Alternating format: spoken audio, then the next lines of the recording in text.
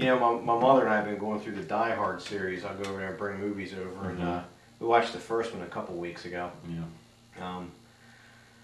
Yeah. Figure next time I go over, we'll watch the second one and just work our way up to Live Free or Die Hard.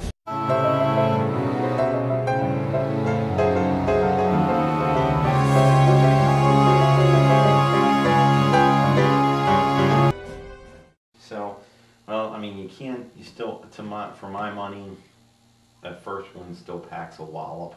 You know, I mean, granted, it's only been. I mean, it's not that old, really. You know, 20 years. Only 20 years this year. Years, you know, not that old. More than half of our life ago. But I don't know. Just, you know, and when it came out, it was like, I don't know. You know, it was kind of like a breath of fresh air as far as action movies. You know, I mean, we were used to seeing. I always thought that one kind of paved the way for how action films it kind of changed things for a while. Yeah, it kind of became a different story when they made action films, right? Yeah, I mean, you know, I mean, up to that point, it was kind of like, you know, Arnold or, you know, guys that kickboxing masters or, you know, just muscle-bound noodle heads. You know, I don't know. You know, it just, I don't know. It kind of set the tone, I think, for like your kind of average, real guy. You know. But it was intelligently done and not thrown together like a movie like Cobra or well, I mean, something Van Damme did or something. Yeah. I mean, that's the kind Steven of stuff Seagal had done. That's Out to Lunch or the kind of stuff Above the Jaw or you know, Marked for Breath. But you know, Bruce Willis. I mean, obviously we knew from, you know, Moonlighting. You know, and that was it. I like Blind Date. Oh yeah, that's right. I forgot. I have a copy of that movie from. And I thought Sunset was kind good. of. I thought Sunset was good too. You know, I mean, it was decent. Not great, you know, but I mean, not rolling the floor. Wasn't it James Garner? James Garner was in it. Smart Aleck, Private Cowboy. Smart Aleck Wyatt Earp. Yeah. But no, I mean, I just, you know, it was just great. You know, here comes a, you know, guy. I mean, average guy. You know, shoved into an extraordinary situation, you know, and instead of, you know, acting like, ooh, you know, I mean, he acts like a real guy, you know, he's a little scared, you know. Well, let's cast Arnold Schwarzenegger as John McClane for a second. He's in Holly's bathroom or whatever in his wife beater shirt, barefoot. First of all, instead of him like beating himself up over like arguing with his wife, he'd be in the mirror going, "You're so handsome," right? Then you hear the gunshots outside. You'd be like, "Oh, I'm going to kick ass now," and he'd break out a service revolver and he'd go out there and just start plugging people. And about 20 shots after, like he's blown away, he's still standing. Right. And the movie's over. He's killed everybody. He's killed everybody. There's no hostage situation. There's no Al Pal. Everybody. There's no Al Pal. There's no annoying Dwayne T. Robinson. Right. No stupid FBI guys. And that's named Johnson. And that's what I want to say about the film. Action all the way. Yeah. I mean, yeah, sure, it takes time to get set up. Every movie has to set up the characters and everything and all that stuff and who's who, and we find out the McClanes and his wife's estranged, blah blah blah, and so forth. I mean, an actual decent plot gives you. We find out that Ellis is a cokehead. Yes, that's important. Because later he can't get any real coke in his nose. He's got to drink a Coca-Cola. Yeah, you even hear it fizzing on McClane's radio. Did you ever notice that? No. You hear like he's bullshitting, and you hear, right, and then it cuts to McClane. Yeah, right, John, you just hold this thing out, you know, capiche, and all that stuff. And he's holding this radio, and you just hear like of it fizzling through the damn radio. And I'm like, kudos to the continuity person on that, because I would have been like, hey, I don't hear any fizzing on the other end. That's true. That's true. That's a good observation, you know. But apart from the action, the realism of the character, just an off-duty cop who's like stuck in a place he's not even been before, trying to like survive and get, you know, use his scruples to get his way through that. And at the same time, you know, reflecting on, you know, the. I always found it interesting, you know, the way the thing with the wife still keeps popping up. You know, even though you're getting shot at, shit's getting blown up, blah blah blah blah blah. you know, and all this stuff going around, and it's. Well, he's worried about her because she's in the field of, you know, she's at ground zero when the terrorists are. But that's kind of that's a nice foundation to build all this extraordinary stuff around. You know what I mean? Right. You know, just and just I don't know. Just you know, I mean, well, you know, we don't have to rehash, you know, but we see it, you know. Goosebumps coming out of the theater. It was like we'd never seen an action movie before. We saw it at the Patterson Theater, which was the small cheapo theater once it's on its way out of the theater. No surround sound. The closest theater we could walk to. And the closest seats to the screen. Which wasn't like right in front of you. Right. I liked about that. They like tear like the first 20 rows out or something, 15 rows. The first couple like ended up not having chairs. Chairs. Not the seat. It was just the frame of the chair. Yeah. That's right. And then I got tired of stepping in like sticky shit, you know. Yeah, but anyway, it was a cheap little place. It got worse. But when we used to go there, I remember we were in the very, very front row, and you had like this whole space before you got to the screen. So you can sit in the front row, and it's not like it's right on top of you. So I really liked that. Right. I drank that huge ass Sprite, and my adrenaline was going so much through like all that movie had me on edge. I remember going into it. We were like, yeah, I was like to you, what's Die Hard about? And you're like, it's some action movie. He's trapped in this building. There's terrorists. I didn't know. Right, let's go see I was it. kind of surprised at myself because you weren't familiar with it. I was not that familiar with it. I read a little bit about it. I know. I remember reading at the time. You know, Bruce Willis did Blind Date, not good reviews. No. He did Sunset, not good reviews. And I'm like, you know, I like this guy for Moonlighting. You know, he's funny. He's a give him a role. He's a decent actor. You want to see guys you like hit something good. You know, and this got good reviews. You know, so but still, you know, it's kind of like, well, you know, it wasn't something I was itching to run out to see. I didn't really know that much about it. Right. And to be honest, I know him from Moonlighting, but you know, it's like an action movie. I couldn't really connect, you know, goofball David Addison and a guy running around shooting terrorists in a building. It didn't connect to me, you know. So well, that was the thing. Is to this day he thanks Sybil Shepherd for getting pregnant.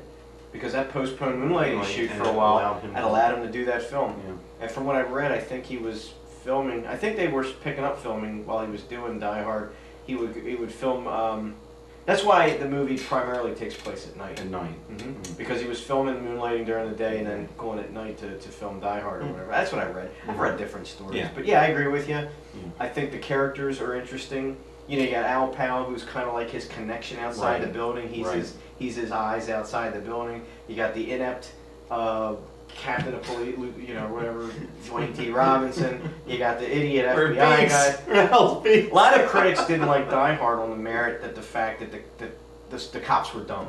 Well, that kind of the FBI that was kind dumb. Of started something too, because for a while there, you go to action movies where the main guy. Because in reality, they are dumb. But the main guy, you know, he's got, and all the cops were like made. Anybody under that guy was like made stupid. You know, it's just so. I mean, it was for like I remember a number of years. You go to any kind of action film, the main guy knew everything that was going on. Everybody else was a dumb fuck that didn't know didn't know their one end of their gun from the other. But yeah, I mean, great characters, great villain, Alan Rickman. A terrific actor, you know, done a lot of good stuff you know what? Since then. You that would have been a nice movie for him to get a Best Supporting Oscar. I think that performance was Oscar worthy, but that's the world. That's the world of Greenfield. Right. Yeah. Hell, I think you know.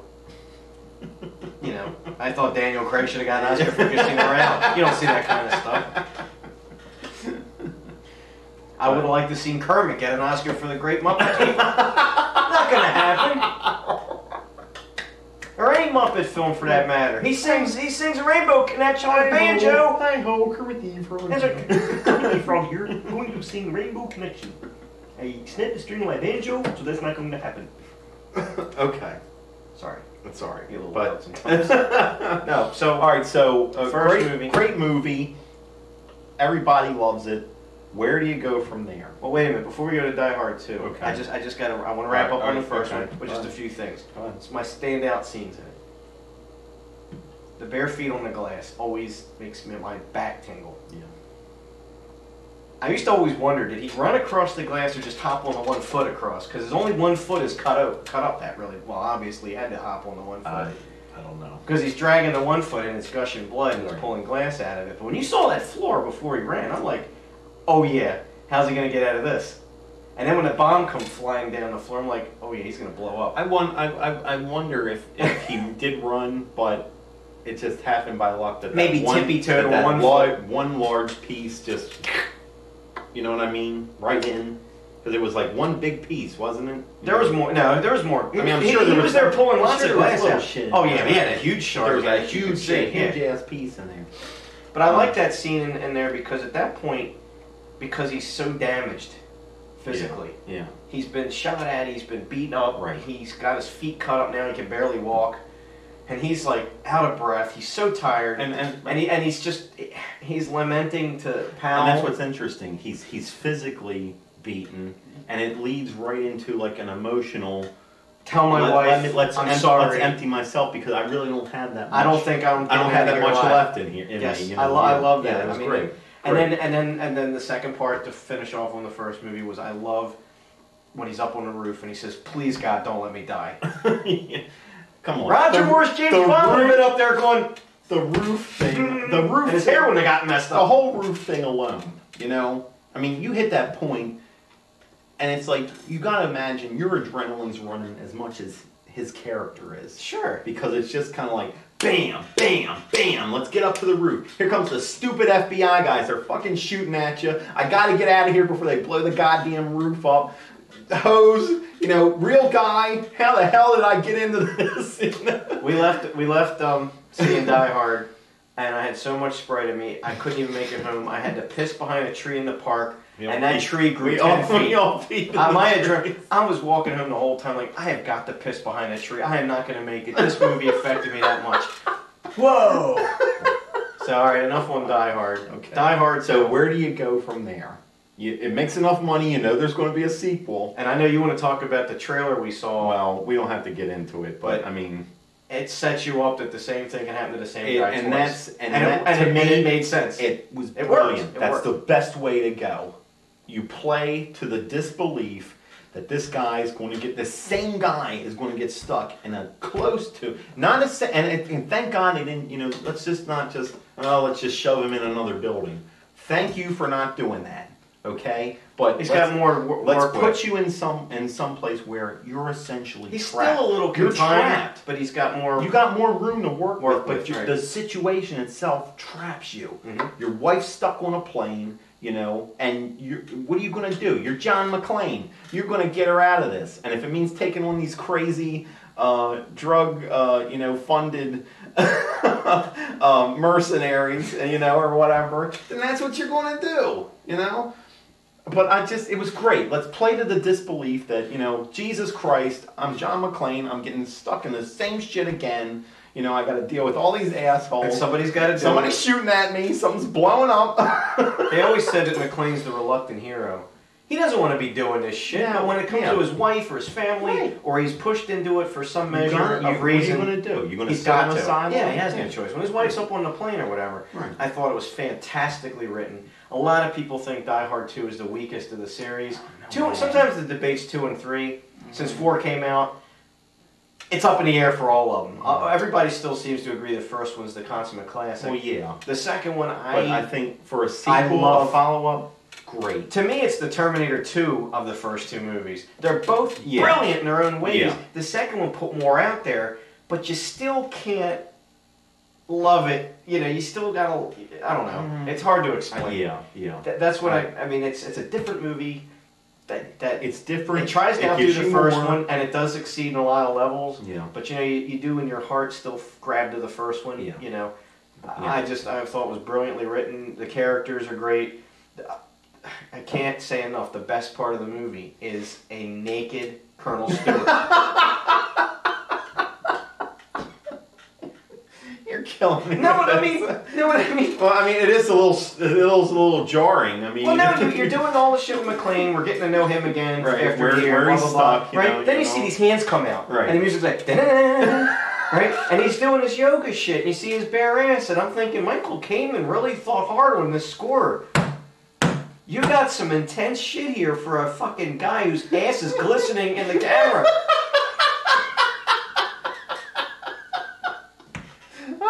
And the key is, you're not supposed to be watching him, you're supposed to be watching the news report about General Esperanza coming in. I'm looking at Colonel Stewart's ass. And I'm not even gay. Now that's good filmmaking, when you can get into a guy's ass. And the music that goes with it. To me, that's what goes hand in hand. Michael Kamen, God bless you. Yeah, great guy. I mean, anyway, just score-wise. But no, it's great. It's great. Yeah. I think it's great. For me, the best shot of the movie, stuck in a plane cockpit. Let's throw all our fucking grenades in there. Boom. I mean, just on the merit alone that it is a shot from above the plane. The ejector seat and throws his him into the air, as he's spinning. and it just goes, and then shit. And what's funny is that is the shot of the movie. And the terror's reaction is, you lucky fuck. They could have been like, oh god damn it. They're just like, shit, lucky bastard. You know. Well, we'll get him next time. Yeah, we'll get him next time. We'll probably have like 10 more chances to kill him in this movie. Yeah. So. Well, we can touch on the trailer. We'll do a whole thing on about trailers. Yeah. You know, best trailer's worst trailer. Okay. Let's move on to Die Hard with a Vengeance. Yes. All right. How many? What was it? 1995. That came out. 5 years later. 5 years later. McClane now, he's got even more to work with. He's got the whole city of New York that he's got to run around and do things. Yeah. Nobody, I guess, saw that this is Hans Gruber's brother. Okay, I'll go with that. Yeah. Blowing up stuff, threatening the school. Great characters. He's back in New York. I like the angle that, you know, I guess Bonnie Bedelia didn't want to come back in the role and play his wife again, so they had to write her out and do it in some way where, okay, how do you outdo Die Hard 2 now? Right. So not only do we have him doing like the incredible, but we give him a hangover on top of it. Right. Well, and he's got to deal with this insufferable condition and still be the top cop on the force. You know what I think it is? I think at that point it moved away. It made the move away from. It's not just about John McClane stuck in a building in an airport. It's about John McClane. You know, we're more with just the character now. You know, he doesn't have to be stuck somewhere. He's in whatever situation, and he's going to react to that. However, he's pushed or pulled or, you know, whatever. So here he is. We're in New York City. You know, big freaking city. I've never been there. Places, and he ran all over the place. And he's all over the place, right? Mm-hmm. But in a wife beater with a button-down shirt over. Right, gotta have his wife beater. Right. My only thing about With a Vengeance is my feeling on it has kind of waned over the years. I'm okay with it up to a point, and then it kind of like there's like that part where it's like they don't know what they want to do with him. You know what I mean?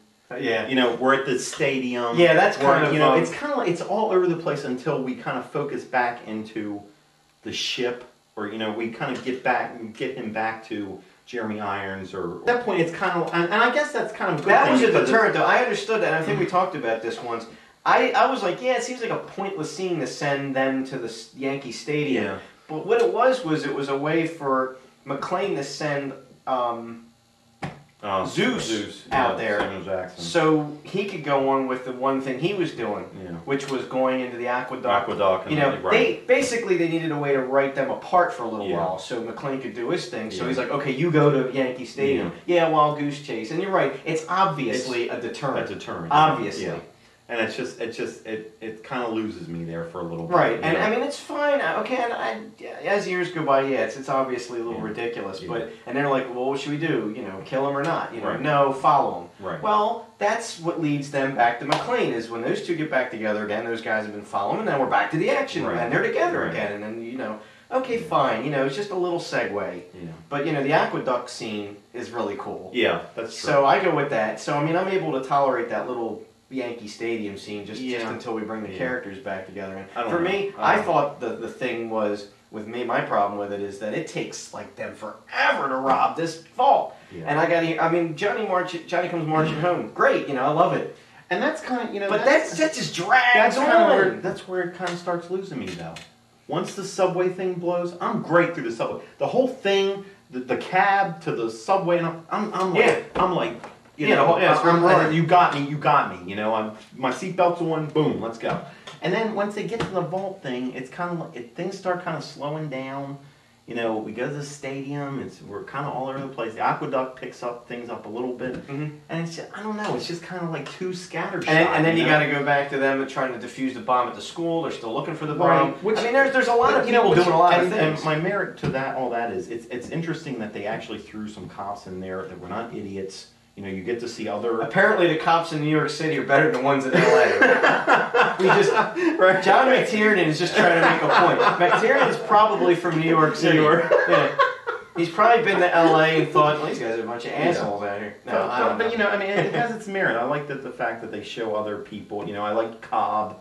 I liked, you know, what's his name, Graham Greene, the Indian, the cop, Ricky, the one that got shot. That's who was in the first movie? Anthony Peck. He's like in a lot. He's in the first movie as sitting in the car. Right, yeah. The rookie cop, the cop. Yeah, I didn't even know that was him. I was watching it with my mother. I'm like, oh, that's him. He's in pretty much all John McTiernan's movies up to a point. He had a brain tumor. He died. Oh, did he? Yeah. I didn't know that. He passed away at some point. So now he can't tell his people to shut the hell up anymore. That's a shame. Ricky, you want to tell those people to shut the hell up?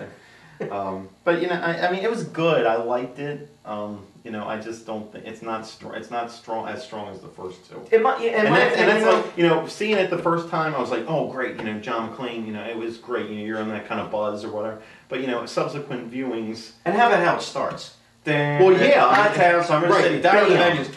Boom! The bomb went Towers That's great. And I remember we were in the theater. We were like, "That's a way to start a movie." Right, exactly. You got my attention. And plus, right off the bomb goes off like in the middle of the song. It's not like we're going to let the song in and then, you know, some bullshit. Well, you're seeing the subway entrances. Right, you see all kinds of shots, aspects of New York City, and you're seeing cars fly. Yeah. By the way, there was a what's that? The Brinks truck or one of those trucks in the first movie or the second movie.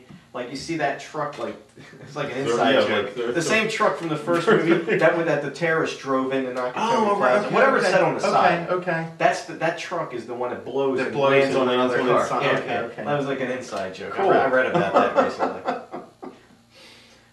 Samuel L. Jackson, a nice companion. I love him in anything. Yeah. You know, after seeing Pulp Fiction, he came right off of Pulp Fiction.